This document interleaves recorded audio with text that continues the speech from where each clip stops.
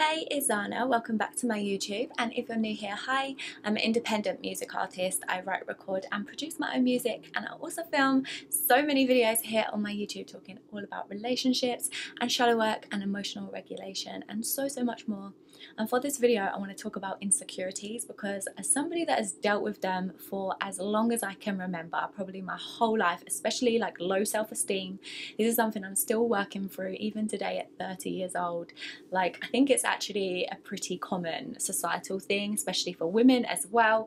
So like, insecurities are just a massive issue for so many people, and I've really started to understand them for myself so that I can shift them and transform them and stop believing those things about myself.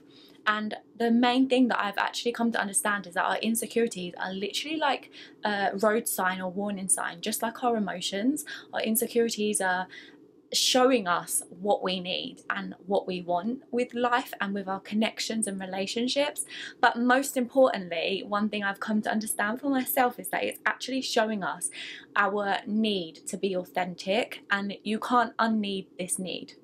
You know, like, we all need to be able to be authentic and to be loved and have connection and close relationships and belonging through us being authentic. And a lot of times with insecurities, we don't allow ourselves to be authentic, and so we get in relationships that also don't allow us to be authentic, or that are that we've created through us not being authentic, if that makes sense. Like when you're masking and you're pretending to be someone you're not, and then you attract relationships through that. Like, a lot of these toxic situations can come out of that because you're not allowing yourself to actually be who you are, because you feel insecure about it. So I've come to understand that, like, us having insecurities is actually an incredible opportunity and a way for us to realize that what we actually need is to be able to be who we are. And these insecurities are coming up because maybe somebody else has something that you want, or like you're judging yourself in a way, you know, like you're judging what you have and what you don't have, and your body and your looks and your image and your money and your success and all of these things. Like, we start to judge ourselves. It's really a self-judgment belief system that we have, and this is something that I struggle with so much and I'm still trying to work through, because I don't know, I just feel like culture kind of judges us in a way, you know. Even social media definitely judges everyone, so it's very easy to kind of start doing that to yourself. And at the end of the day, like, underneath all of those judgments is our desire and our need and our want to be who we are, and we keep telling ourselves that we're not good enough and that who we actually are cannot happen and it cannot be because we don't think it's good enough. And ultimately, like, you can't get rid of that need to be authentic. You can't actually remove it. It's a natural human need to just want to be who you are. It's what you even came here to be, essentially, when you really think about it. So you can't get rid of it, and I feel like so many of us spend our lives fighting that.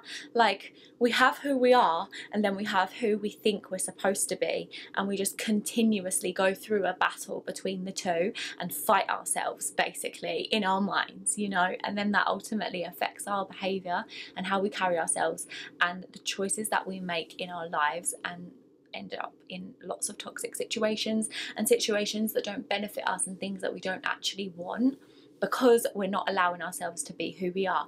So at the end of the day, our insecurities, although they can be a negative thing and they can stifle you and stuff, at the same time, if you're willing to kind of step into observer perspective outside of the chatter in your mind and realize that these insecurities are like your road signs, they're telling you like what you're doing right now is not working. Like, we actually need to change this. Like, if you feel insecure about your body, okay, this is telling me like either I'm not being healthy and that needs to change, or I'm being so judgmental to myself and comparing myself to all of these other people instead of embracing my natural body. Do you know what I mean? It's like authenticity of what your body actually is and who you actually are and what your personality is and all of these things. It's like those things are there as you, to be you, and you keep judging it and telling yourself that you can't be it, but you can't be anything but who you are anyway.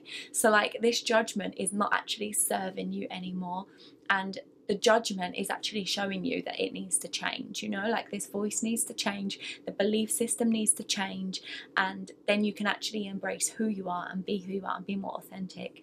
And then you can choose relationships that actually allow you to be authentic and align with who you truly are. And let me tell you, when you do that, it is a true game changer, because as somebody that was so insecure that all of my relationships kind of reflected that and stuff and would trigger those wounds to shit, when you actually start to work through it, and I'm by no means fully confident in myself yet, but like when you start, even just baby steps, starting to work through these insecurities in those triggered moments, the types of relationships that you will attract from that space of like self-awareness and really doing the shadow work is just so different. I used to have relationships that would trigger me all the time and make me feel insecure, or even abusive relationship that I've been in where he would literally tell me that I wasn't anything, you know, like you're not good enough and all of that kind of thing.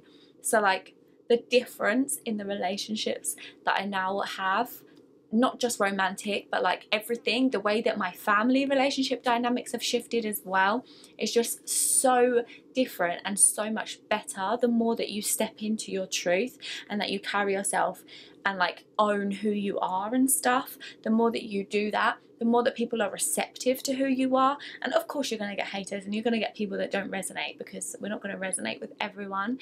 And being able to accept that fact as well, and just allow yourself to actually attract your own tribe and the people that do resonate with you and focus on those people, it's just so different and so liberating. Like it takes a weight off. And sure, there's still going to be insecure moments because we live in a freaking fickle society that's very superficial and stuff, so yeah, we're bound to get triggered at certain points, and that's fine. But like just being able to come back to your authenticity, being able to come back to your power and to self-love, really, I feel like it ultimately comes back to loving yourself enough to be able to allow yourself to be authentic. So like coming back to that mental state and emotional state is so empowering and liberating, and the insecurities don't get to have so much control over you from that standpoint, you know, even though they still do come up. So as always, everything comes back to self-love and shadow work and evaluating your thoughts and all of this kind of stuff. But it's actually a game changer when you start doing it and you really notice the difference, and you notice how your beliefs have shifted, you notice how you're no longer triggered by certain things. So yeah, for me, shadow work is just essential in this world with all of this chaos and external noise. So I really hope this video helps you.